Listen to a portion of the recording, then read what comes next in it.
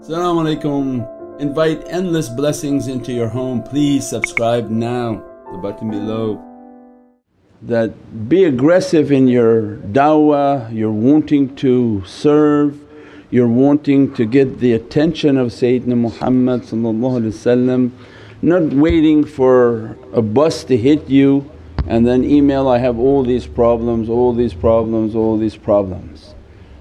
That make a stance in which you want to do something good, you want to be promoting, you want to do something to get the attention of Sayyidina Muhammad. And the easiest is to propagate what the shaykhs are teaching. If you like what they're teaching, post it on your page, share it with 5 friends, 6 friends. You know there's 100 to 200 people watching, if they send it to 5 people it's 1,000 people. Send the feed to your own page, send it to 10 other people, 5 other people. We have books that are on Amazon. Yeah. Hey, there's me back there too. Have you read the books? Get the books, read the books, post the books on your page and put a nice comment. You'd be surprised with all the thousands of people, 7 people left a comment. What about the other ones who got the book and decided they don't want to leave a comment? You can't say something nice? Or you say, it doesn't matter. If everyone thinks it doesn't matter, collectively it doesn't matter for anyone. It takes just one person to think that, no, it does matter. It does matter for me to show that I love this teaching, I love Sayyidina Muhammad above all. I love the fact that you're teaching about that love, and then of course I want to leave a comment, and of course I want to share it, and of course I want to put out a post that says that this book is ideal for me, this book was wonderful, this post was wonderful, this live zikr is wonderful. And you become proactive in life. Sit on the couch, do absolutely nothing and reactive that, oh my gosh I'm being attacked, oh my gosh I lost my job, oh my gosh I can't stand my spouse. Maybe these good things that we do have an immense barakah, they don't cost you anything. It just takes a heart that cares. You know there was an expression that a person was going and all these starfish had washed up on shore, and there was a young person went to one starfish and threw it back into the ocean. And a more jaded person, older person in life came to the younger child and say, you know, all these starfishes are washed up on the beach, why did you take this one and throw it back? What do you think you're going to achieve? And the child responded that, for that one starfish it meant the whole world. He was saved by me. It's just the small actions that count. If everyone does the small action then it becomes a huge action. But if we're waiting for one person to do a huge action, that one person never comes.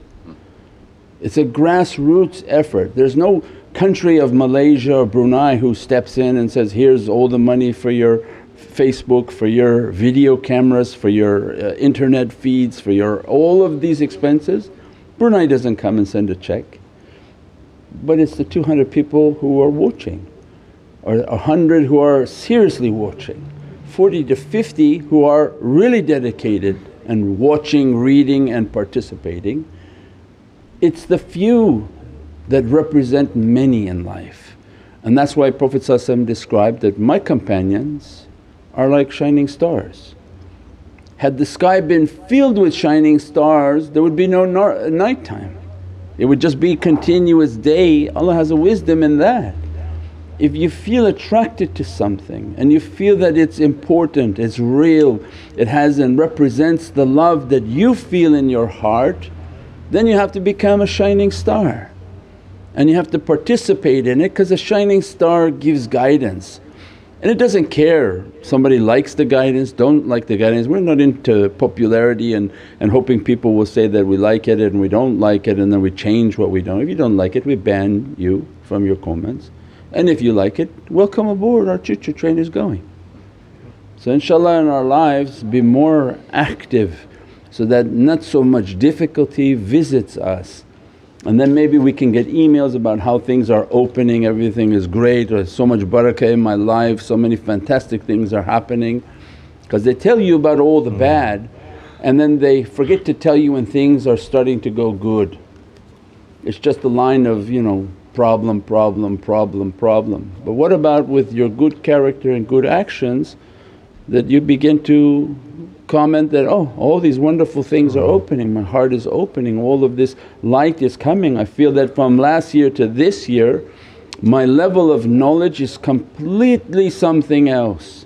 It's like I went from kindergarten to PhD understandings of the love of Sayyidina Muhammad, the level of understanding of Ramadan, of Muharram, of Rajab, of Shaban, of all these months and all the realities of what they taught of those months. For some in 1 year it was like kindergarten to PhD level in understandings. We pray that Allah inspire our hearts. It's the few that represent many. We're not waiting for any one big person to change the whole atmosphere. It's the collective whole of all of the people being involved, feeling that they're committed to it. That's a lot of the secret of these logos, these images, these items.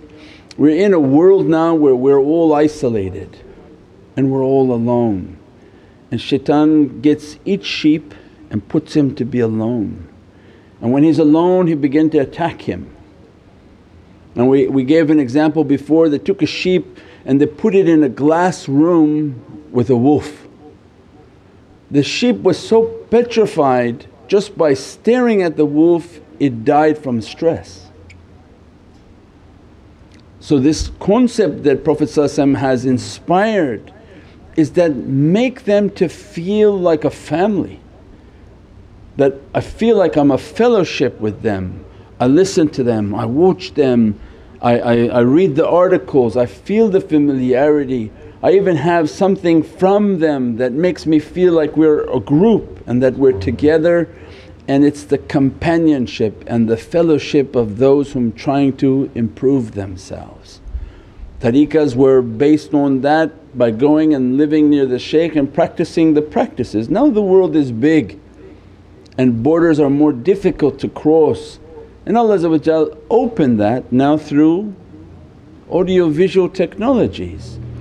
So when you have the logo, you have a cup, you have a tasbih, you have something, you say, I'm a part of them, I'm with them, I'm listening to him, I'm reading from this knowledge and this reality, and it builds a immense familiarity so that you're not a sheep alone and shaitan come to bother you, that there's many whom are supporting you. We pray that Allah dress us and bless us with more and more understanding inshaAllah. Click the link now to subscribe.